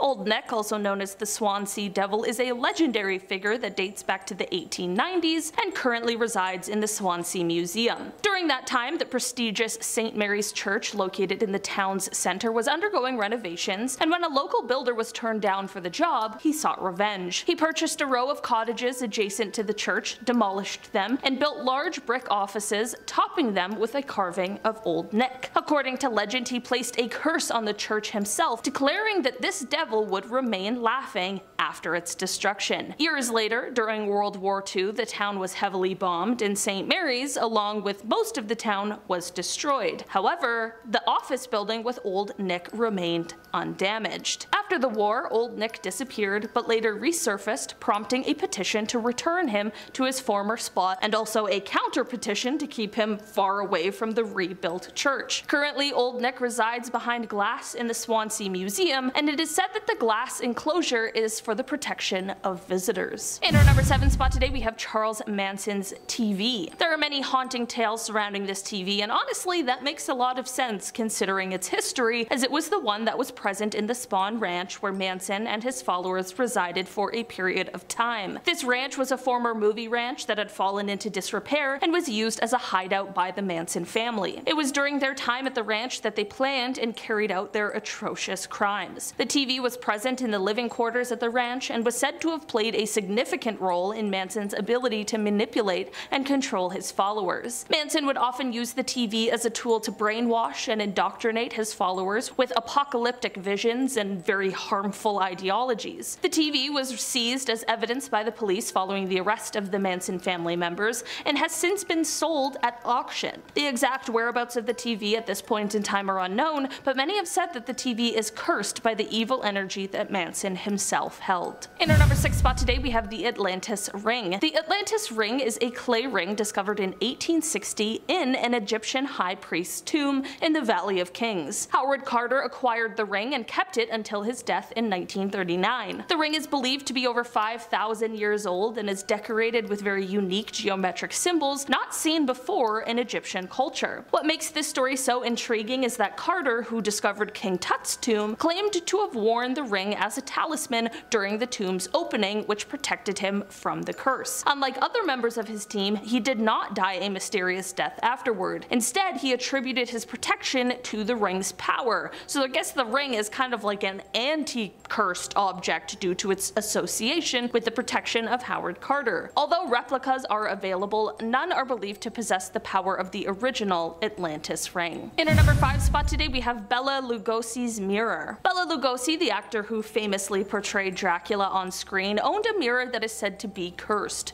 According to legend, the mirror was given to Lugosi by a fan who claimed that it was possessed by the spirit of a dead woman. Lugosi allegedly experienced strange occurrences after acquiring the mirror, including seeing the reflection of the woman's face in the glass. He tried to get rid of the mirror, but it reportedly kept returning to him. After his death, the mirror passed through the hands of several owners who also reported strange phenomena associated with it, such as cold spots and apparitions. Some even claimed to have seen Lugosi's face staring back at them from the mirror. Today, the whereabouts of the mirror are unknown, and it remains one of the most mysterious and haunted objects in Hollywood history. In our number 4 spot today, we have Uluru Rock. Uluru Rock is a massive sandstone formation located in the southern part of the Northern Territory in Australia. It is a sacred site for the indigenous people of the area, and it is known as Ayers Rock. Visitors are advised not to take anything from the site as it is considered disrespectful and can bring bad karma. However, some people still choose to smuggle pieces of rock out of the area. This act has reportedly resulted in severe consequences, including bad luck, illness, and even the death of loved ones. The curse associated with these stolen rocks is so strong that it is common for the company that manages the tours of the formation to receive letters of apology with the returned rocks. This phenomenon happens so often that the company expects to receive at least one letter a day. While some may dismiss this as a mere coincidence, the frequency and consistency of these occurrences suggest otherwise. In our number 3 spot today, we have Natalie Wood's yacht. The haunting tales surrounding Natalie Wood's yacht, named the Splendor, have been the subject of speculation and controversy for decades. In November 1981, the actress was on a weekend trip aboard the yacht with her husband Robert Wagner and friend Christopher Walken. The circumstances surrounding her death have remained a mystery, but it is known that Wood drowned in the water near the yacht and her body was found the next morning. The yacht itself has been the subject of strange occurrences and haunting tales ever since.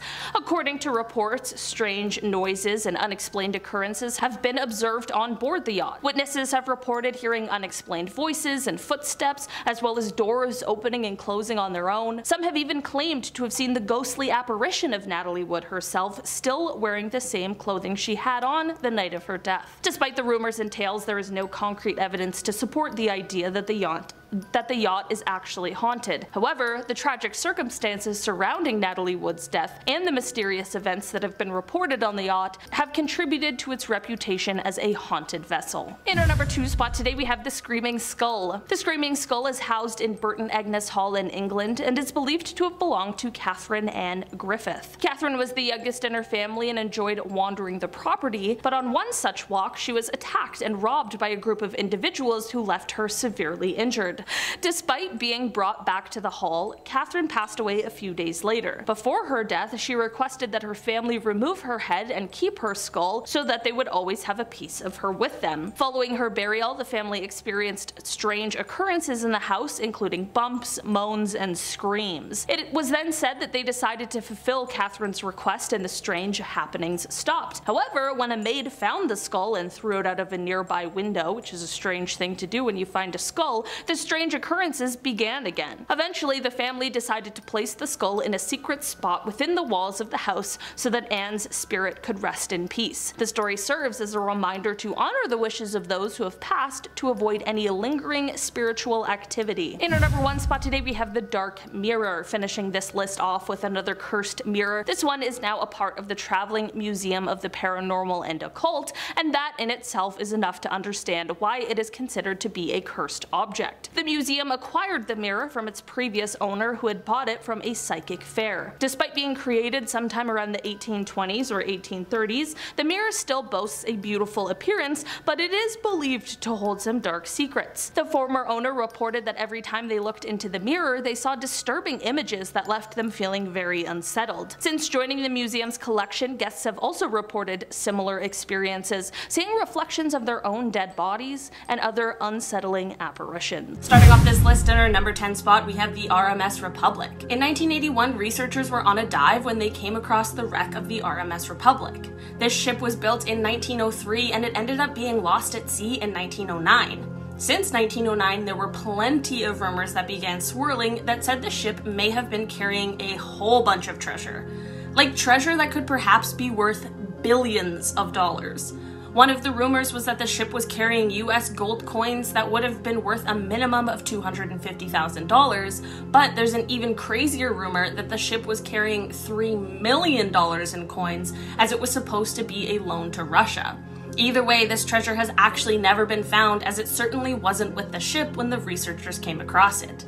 Do you guys think that there was never any treasure, or do you think that someone else found it first? In our number 9 spot today, we have this ancient battle gear. Before I dive into this one, guys, please don't forget to hit the thumbs up button if you're enjoying the video so far, because it really helps us out. These artifacts were actually found recently after a dive in 2013. Just off the coast of Sicily, archaeologists located what they believe may have been the site of the first naval battle. They found armor, weapons, helmets, and battering rams, and they were even able to date them back to around 2,000 years ago, which is so unbelievable. They believe that these artifacts are the remains of the Battle of the Agadi Islands. This was when the Romans battled against the Carthaginians for over 20 years. It is believed that around 50 ships were sunk in this time, and that is how these remains ended up there for 2 millenniums. I don't know about you guys, but it's honestly crazy to think about that stuff still being around. In our number 8 spot today, we have Dwarka. There was a time when the city of Dwarka was considered to be just a myth, so it came as quite a shock when researchers found the lost city 120 feet under the water. Testing done on the city remains has dated them back to 9,500 years ago, which could possibly place it even before the start of Egyptian and Chinese civilizations. This lost city consisted of 6 sectors that were each divided into residential and commercial areas. Apparently, the Great Flood that happened 9,000 years ago is the cause for the city to end up submerged in the ocean. It's crazy that we can look back 9,000 years ago and know things like that. The name Dwarka translates from Sanskrit to mean gateway to heaven. With the city, researchers also found construction material, pottery, beads, sculptures, and even human bones and teeth. The city had many royal palaces that were all made with crystal and silver and had emeralds as decorations. In our number 7 spot today, we have ancient medicine. Just off the coast of Tuscany, in 2013, researchers found the Relito del Pizzino, which was a shipping vessel that they were able to date back 2,000 years ago. Among the remains of the ship, they found some items that would help give them insights into what life was like for ancient Romans, and one of the most interesting items was ancient medicinal pills. Researchers believe that these pills were used as an eye medication. They contained zinc compounds, starch, iron oxide, beeswax, and some plant-based materials. This really helped give us more insights into what was considered medicine all the way back then, but I feel like there are many things we still don't know for sure. In our number 6 spot today, we have the Antikythera mechanism. I spoke about this crazy artifact in another one of my videos. In the very early 1900s, researchers found an ancient computer just off of a Greek island. This mechanism remains on display at the National Archaeological Museum of Athens because it is honestly unbelievable. This analog computer may have had a ton of uses, and researchers aren't 100% sure about all the ways it was used, but it is known to have been some sort of astronomical calculator. It was able to predict eclipses and different planetary placements. It was found 45 meters below the water in the wreck of a ship. This mechanism has been dated back to somewhere around 87 BC, and it is thought to have been created by a Greek scientist, but unfortunately after the creation of this ancient computer, the knowledge of this kind of technology was lost before it was found again. I truly wonder where we would be technologically if we had never lost that kind of information. In our number 5 spot today, we have Gondwana. This one is hard to think of as an artifact, but I most definitely think it applies for today's list. In 2011, National Geographic published an article where they said that pieces of Gondwana may have been discovered deep in the Indian Ocean. Gondwana is the ancient continent that used to exist when Australia, India, and Antarctica were all one landmass. Apparently, they found the presence of granite and sandstone, which is unusual to find on the seabed and is much more common to continents. There isn't a ton that is known about these microcontinents, but it truly is very mysterious and very fascinating. Since these pieces were from a time when dinosaurs still roamed the earth, they have even found fossils. In our number 4 spot today, we have these Stone Age artifacts. Swedish divers found artifacts that they believe may have been the remnants of Swedish people all the way back from the Stone Age. These artifacts were found in the Baltic Sea and are believed to be 11,000 years old. They were found 16 meters below the water, and their findings consisted of animal horns, flint tools, wood, and ropes. It's crazy that researchers have the ability to date these kinds of things as far back as they have with these ones. Apparently, they were also pretty well preserved when found, which is a whole other mystery to me. It may seem like a small find, but every artifact can help give us insight to what life on Earth was like all those years ago. In our number 3 spot today, we have the Bronze Age sewn boat. 2014 saw quite an interesting archaeological discovery when the researcher Gilia Boeto revealed that they had discovered a Bronze Age sewn boat. This boat was found in a cove in Croatia and has been dated to have been wrecked in 1200 BC, which is unbelievable. The boat is made out of wood that is sewn together by ropes, roots, and willow branches. It is 7 meters long and 2.5 meters high, and considering the fact that it is 3,200 years old, it certainly has held up remarkably. This boat has given us at least a small glimpse into how boats were made all the way back then. Sometimes I hear about things that really leave me in awe of the things that have gone on our Earth. It's so unbelievably cool to think about. In our number 2 spot today, we have the Yonaguni Monument. Who would have thought that hammerhead sharks could lead to the discovery of an ancient artifact? Well, not exactly, but in the sea just off of Yonaguni in Japan, there is a diving location that has a high population of hammerhead sharks, making it a large and popular attraction. In 1986, a diver in the area noticed some formation on the seabed that resembled a structure of some sort. This led to a team of scientists going on a dive to gather more information, and this is when the Yonaguni Monument was officially discovered. The monument is made out of sandstone and mudstone, but here's the mysterious thing. Scientists can't agree on its origins. There are some who believe that this is a natural formation, but there are some who swear that it is man-made. There are pretty reasonable arguments for both sides, and considering the fact that this thing is at least 10,000 years old, I guess it's fair to say that we may not have all the answers. In our number 1 spot today, we have Stardust. You guys, I truly don't even know what to make of this one. So apparently, 2.7 million years ago, a star exploded, and German researchers have now been able to locate pieces of it while they were drilling in the Pacific Ocean. I can't even believe that is a sentence that is true.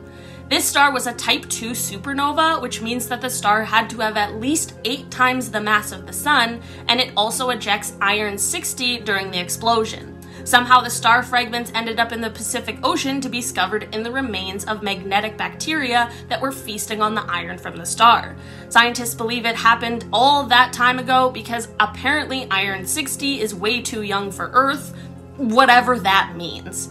Science is so crazy sometimes, you guys. Number 10. Pompeii graffiti. What do Romans and Zoomers have in common? Probably their love for weird and semi-unfunny memes. Yes, even thousands of years in the past, people were leaving all sorts of tasteful messages on the walls for all to see. Insults, compliments, but more interestingly, threats. Most of these are obviously jovial in nature, but there is one that does stand out as interesting. The message reads, "To the one defecating here, beware of the curse.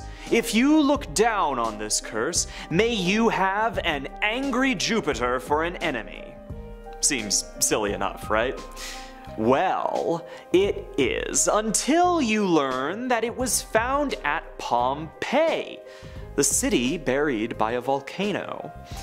Sounds like a fairly wrathful act, eh? Seems like Jupiter was being a bit of a party pooper. Number 9.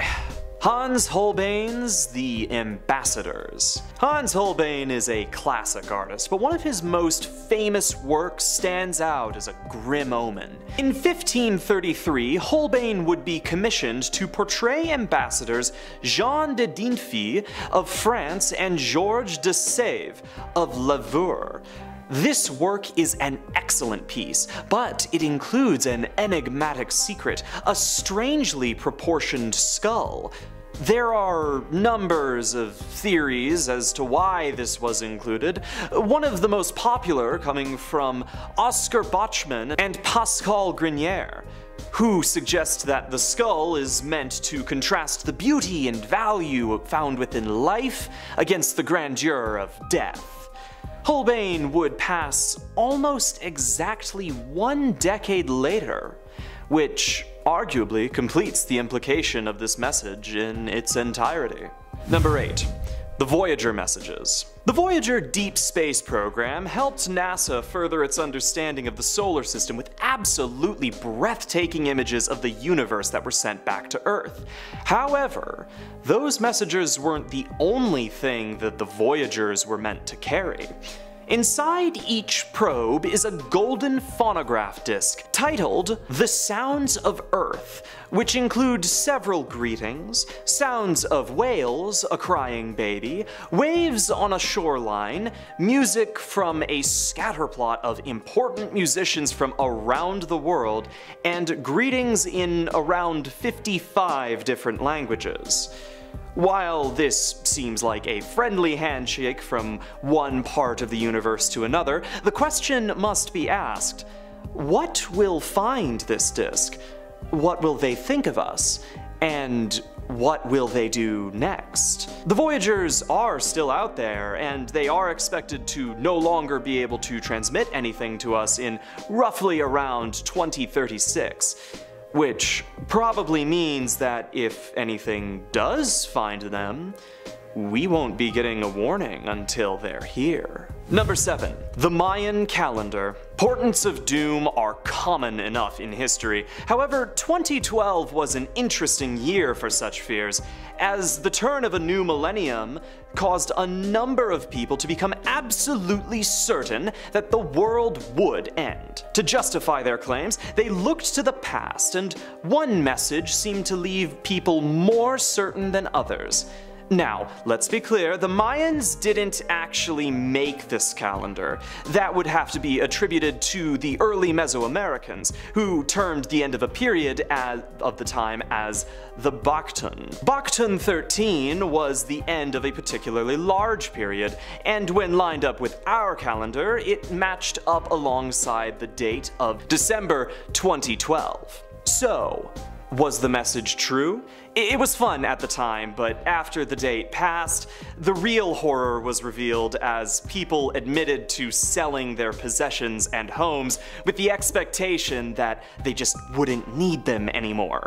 All because of a calendar period ending in a way that most computer technicians would just describe as stack overflow. Like, your car doesn't explode when you max out the mileage counter, it just resets to 0. So the terror here was more that people actually believed this crap, just because the Mesoamericans didn't make a Baktun 14.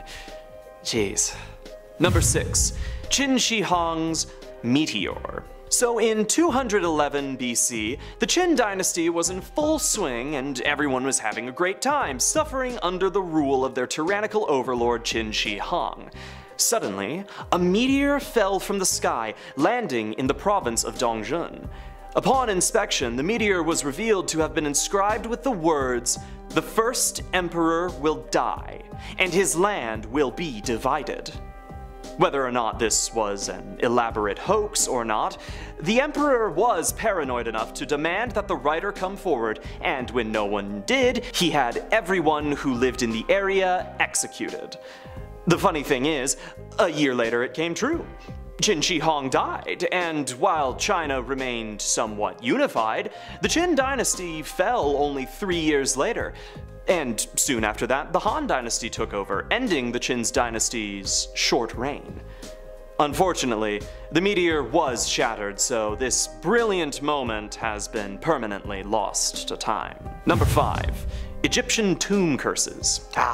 Egypt. One of the greatest civilizations known to mankind. Thank goodness that a bunch of Europeans decided to rob the graves of their ancestors, or else they'd have been really bored or something. However, when these losers decided to pop open those tombs, likely searching for gold, they instead found a cavalcade of curses. Some of these read as such: "Any ruler who shall do evil or wickedness to this coffin, may his heir not inherit. As for all men who shall enter my tomb, there will be judgment. I shall cast the fear of myself into him. And all who enter this tomb will make evil against it. May the crocodile be against them in the water, and the snakes against them on land. May the hippopotamus be against them in water, and the scorpion on land." Aside from being incredibly cool and threatening, these grave robbers were also plagued with visions of ghosts, and many died, usually from disease-carrying insects and violent animals. Who could have seen that coming? Number 4. The Ring of Senesenius. This ring was discovered by a farmer plowing his land in 1785, but wouldn't be brought to archaeologists until years later. Made from 12 grams of gold, the ring contains an inscription in Latin which reads "Senescene vivus in Deum," which kind of translates to "live in God," although the ring apparently has some spelling errors, so whatever, it doesn't matter. A tablet was discovered which was inscribed within a curse, claiming that whoever removed the ring would never again be in good health until it was returned to Nodens. The archaeologist who excavated the site decided to call upon a close friend to research the actual location of Nodens, a professor at Oxford named J.R.R. Tolkien. That's right, baby. This little curse inspired the Lord of the Rings. Number 3. The Serbian Skull Tower. Signs are very effective means of ensuring through symbology that people can understand what they mean even without speaking the language of the people that they were made by. For instance, red is generally the color that is universally used to denote that everyone should stop. And skulls usually denote that everyone in the area should probably turn around and leave. There's no better example of this than the Skull Tower, located in Serbia. Apparently, in 1804 there was a Serbian uprising against the Ottomans, an uprising that failed in spectacular fashion. After their battle, the governor of the area decided that the easiest way to ensure no one tried it again was to create a tower out of the skulls of the rebels, sending a very clear message to anyone with seditious thoughts. Just try it. Number 2. The Czech Republic Warning Stones. As the world is racked with an oncoming ecological disaster that you should be as terrified of as I am, artifacts have been uncovered which have revealed some fascinating messages. Prior to the invention of the internet, the residents of the area had the idea to inscribe messages on stones, which would warn people of incoming disasters such as droughts, famines, bad harvests, food shortages, and just incoming hunger in general. This last part led to their being dubbed as the Czech Hunger Stones, with dates going back as far as 1417. Some quotes that can be found on these messages are deeply disturbing, such as, "When you see me, weep." I guess the Warning Stones are doing their job pretty well this time around. Number 1. Charles Maffel's final message and Jeremiah Burke's final message. Messages in bottles are some of those neat little things that are synonymous with the adventures of pirates and other seafaring individuals. These messages aren't exactly as whimsical. In 1909, the vessel Waratah set sail from South Africa to Australia, but went missing at sea. Numerous people attempted to claim that they'd received letters in bottles from drowned sailors, and while most were clearly fake, one did prove to be genuine, matching with the sailor's handwriting and the time with which he would have had to write it. The message reads, "Top heavy, one side awash. Goodbye, mother and father." Signed, Charles Mafell, Greaser. Several years later, a similar incident would occur with the sinking of the Titanic and the discovery of a letter sent from Jeremiah Burke, reading, "From Titanic, goodbye all, Burke of Glanmire, Cork." The message was written on a scrap of paper, then placed inside an empty bottle of holy water given to the man by his mother prior to the voyage. She died before she could read it. Coming in at number 10, we have the Ulfbert swords. Imagine if Excalibur was real and it wasn't just a story after all. Here at number 10, we have swords that are so powerful, they still have experts baffled. When you think of medieval times, you probably picture a bunch of people carrying cool broadswords everywhere, but in reality, swords were actually incredibly expensive to have made, even around this time, anywhere between 1200 to 24 grand in today's currency for one sword. And that's just for a pretty good sword. For a really good sword, well, get ready to sell your soul, man. The Ulfbert swords were the strongest, sharpest, and most flexible swords ever made, though no one really knows who made them, except maybe a guy named Ulfbert, but there's no record of him. Primarily associated with Vikings, researchers speculate that the swords were made in the Kingdom of Francia. The Kingdom of Francia, now France and Germany. These suckers could even cut through chainmail and were the perfect blend of materials. The process for combining the materials required a 1600 degrees Celsius oven,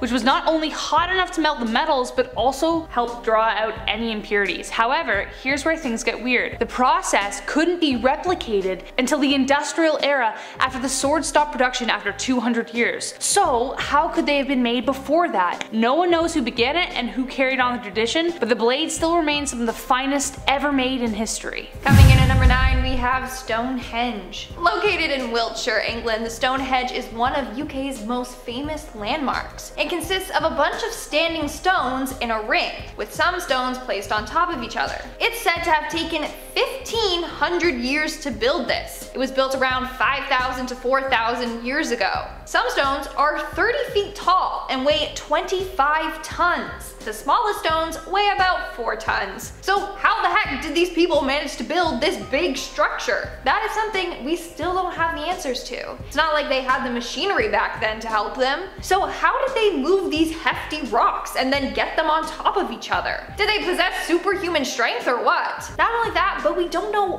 why they were built. Some believe that it was part of a burial ground. Others think that it was part of ritual activities, but we still don't know for sure. And unless a builder comes back from the dead to tell us, I doubt we'll ever figure out what the purpose behind Stonehenge is. Coming in at number 8, we have the Dropa stones. I honestly love how many times I get to talk about potential alien stuff on this channel. In 1938, 716 12,000-year-old circular discs were discovered in a cave between the border of China and Tibet. About 1 foot in diameter, the discs allegedly told the story of an alien ship crash landing and that the ship contained the Dropa people. Near the site, Dr. Chipu Tai also found tiny skeleton bodies with larger than normal heads, like they were kind of like oval in shape, though no photos or documentation to prove that that part exists. The discs were stored in Beijing University for 2 decades before they were released to be studied, and one researcher was the one to decipher the extraterrestrial tale in just 4 years. However, after the stones were taken down after the exhibition, they haven't been seen since. Many say they are still at the university, while others speculate whether they existed at all. Some, however, were sent to Russia to be studied, where part of their studies included placing the discs on a turntable. The discs appeared to hum, but any further details on what they found still remain a mystery.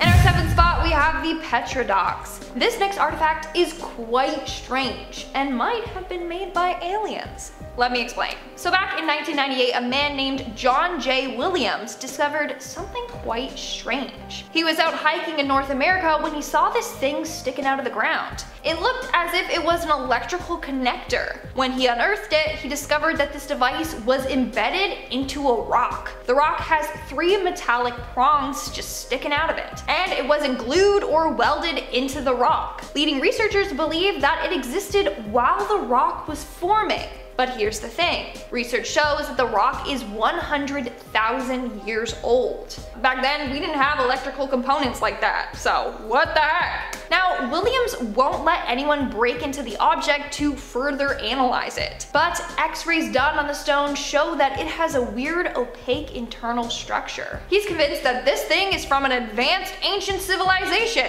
or from an extraterrestrial race, aka aliens. Like, I'm not gonna lie, but it's pretty weird, so just saying. Coming in at number 6, we have the Baghdad Battery. Here is yet another example of how our ancestors absolutely soared past our expectations of them. We thought electricity was just a modern thing. A 2,000-year-old battery discovered by Wilhelm Koenig in 1940. It was uncovered during a dig of an ancient village near Baghdad and set the minds of archaeologists spinning. It is a 5.5-inch high clay vessel with a copper cylinder inside and an oxidized iron rod suspended within the cylinder, not touching the sides, and the 2 entrances are closed off by asphalt plugs. It is suspected that this makeshift battery served as a way of electroplating gold onto silver, only needing to be filled with some kind of acid like wine or vinegar in order to work. Today, some researchers believe that it was actually just a storage container, but that's not true. Come on. But replicas created by American electrical researcher Willard Gray after World War II actually produced around 2 volts of electricity. I love discoveries like this because it tells us just how ahead of the game we were and gave a delicious dose of foreshadowing at where we are heading as a civilization. We're now at our 5th and halfway mark with the witch bottles. Back in 2019, contractors were demolishing the chimney of a pub and inn in England when they came across something frightening. Inside the chimney were bottles containing things such as fish hooks, human teeth, and urine. But this isn't actually that weird of a find. In the 15th, 16th, and 17th century, people kept these in their home. They were referred to as witch bottles and were meant to keep witches away. Some of the bottles had fingernails and hair in them, and those were meant to act like charms to ward them away. But they were most commonly filled with pins, thorns, and urine. Apparently, the urine attracted the witches to the bottle, and then they would be trapped on the pins. These bottles have been found in churchyards, old buildings, and riverbanks all across Great Britain. I mean, I think that would be a pretty cool discovery if you found that in your house, just minus the jars jars of urine. Coming in at number 4, we have a 250,000-year-old aluminum wedge. Aluminum, a material found in every kitchen for barbecue or just like cooking in general. It's one of the most commonplace materials found on Earth, making up approximately 8.2% of the Earth's crust. However, we as humans only figured out how to extract it in the 1800s, taking even longer to figure out how to make it cost effective to do so. So when researchers found a 5-pound crafted aluminum object in Romania, buried next to 10,000-year-old mastodon bones, they had some questions. The object has clearly been crafted by someone for some purpose and is a combination of several materials, aluminum making up 89% of that. The aluminum wedge has been theorized to have been everything from a tool to a landing foot of perhaps an extraterrestrial ship. This object also feeds into the theory that there was a far advanced human civilization that existed long before us that was wiped out. This isn't the first time we've talked about aliens and forgotten civilizations, and honestly, the more videos we make, I'm getting swept away by the possibilities, because how like nuts would that be? Anyways, whatever it was used for or whomever it used to belong to remains a mystery and leaves more questions than answers behind.